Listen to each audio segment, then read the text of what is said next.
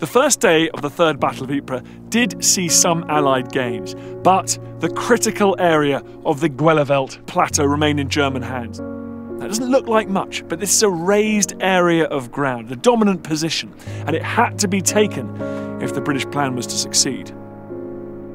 The poor weather meant action was suspended until the 10th of August 1917. The infantry spent weeks in wet, muddy trenches, and men had to be relieved regularly by fresh troops because conditions were so exhausting. The mud also hampered the artillery.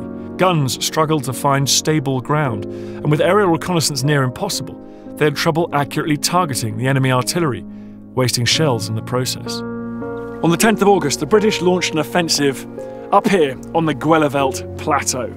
But by the afternoon, they'd been driven back from their gains by heavy German artillery fire and determined counterattacks. They'd only managed to cling on to the one village of Westhoek to show for all their losses. On the 16th of August, they attacked again. It was known as the Battle of Langemarck. This time too, the battle followed a grimly familiar pattern. Progress in the north resulted in the Allied capture of the village of Langemarck, but the Guelewelt plateau further south still eluded them. British morale sunk. They weren't the only ones suffering in Flanders. The German counterattacks weren't without cost. The British artillery was taking a terrible toll, and German reserves were dwindling.